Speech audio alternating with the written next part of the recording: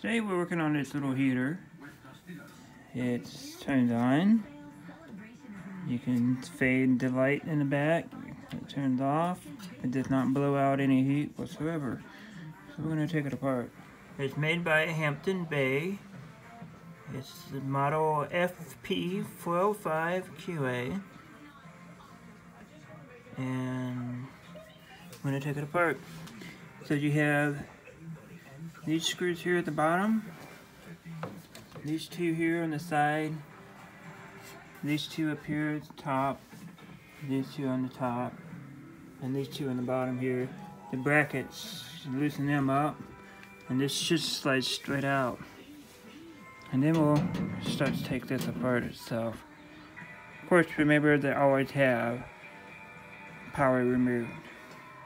Inside you'll see there's 1, 2, 3 screws on the front holding this in on both sides. There's 3 screws. You have to take them out as well. Now this should be able to pull out.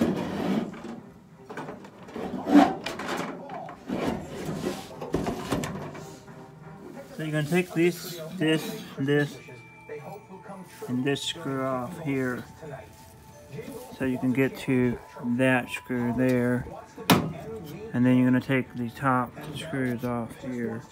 They're on the top so you can get inside. I left this screw on here, but I took these screws off on the top. And then when you lift this up, it should be able to open it and see the inside. There's your blower fan.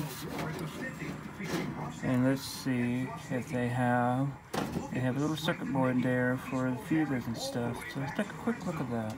On the board, there's going to be a standoff on the back side you're going to have to catch. Otherwise they'll go down below. And these guys here, the little plastic things, you press it together. Actually, yeah, you press them together and the void will come out. So we're going to do this like right now, and I'm going to take this little plastic end off in my hand and then take the screw out.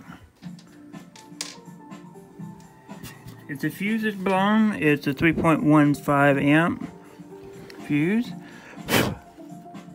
I'm just going to look for some bad solder joint on the back here, and it does look like there is. Let me see if I can get better pictures and stuff to put up, show you what I'm talking about, and clean this off a little bit for the dust.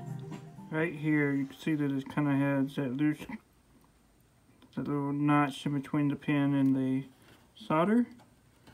That's what we call solder joint, a bad solder joint, a cold solder joint. So I am going to just reflow.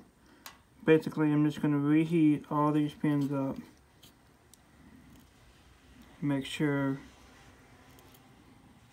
they have good solder on here, and it probably will fix this. Alright, let's see if that works. I'm going to turn it on. The fan's not turning. Blower should be on, I would thought. And loves his treats. He's got swag and hustle with a whole lot of muscle. It's Alexander.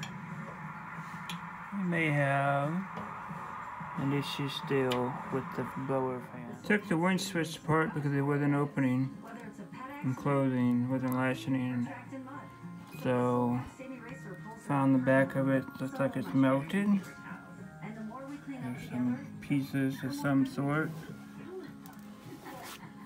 This actually might be the cause of why this thing stopped working. Hey, you see how that one had just basically looked like it had a bad contact. So, what we're going to do is now, let's see if this made contact or not. If it didn't, what I'm going to do is basically wire nut these two wires here together and see if this unit turns on. We'll always be on a low setting And then you just turn this thing here, and it'll be on a high setting after you turn that switch on. Because it feeds through here, and this feeds back to the circuit board, which feeds, let me see here, I can follow it, goes into the heating element. So this is actually stopping the stuff from working, this switch here. So, that being said, pretty much think I found the culprit of why this thing stopped working, is this switch itself.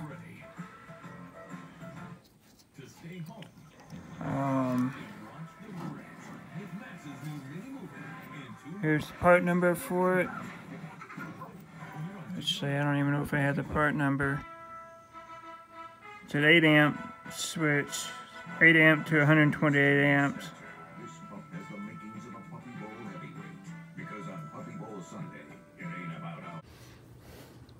So instead of wire nutting this is what I'm going to do. I just temporarily tried this to see if it would work. The switch part here broke off inside, and I'm going to pull it out. And I'm going to cut this wire mess here, and I'm going to put this right here. And we're just going to bypass that one switch. It'll always be on, and then this will make it to the high. Here they have low when you power on, and high when this turns on. It'll be safe. I don't have to worry about wire nut and this kitchen on fire or anything like that. Lower fan comes on. I can smell the heating elements. And that's all it was, is that one switch. Now this is on low. If you want it high, you just press this other button here. And it makes the other one go on. I bet you.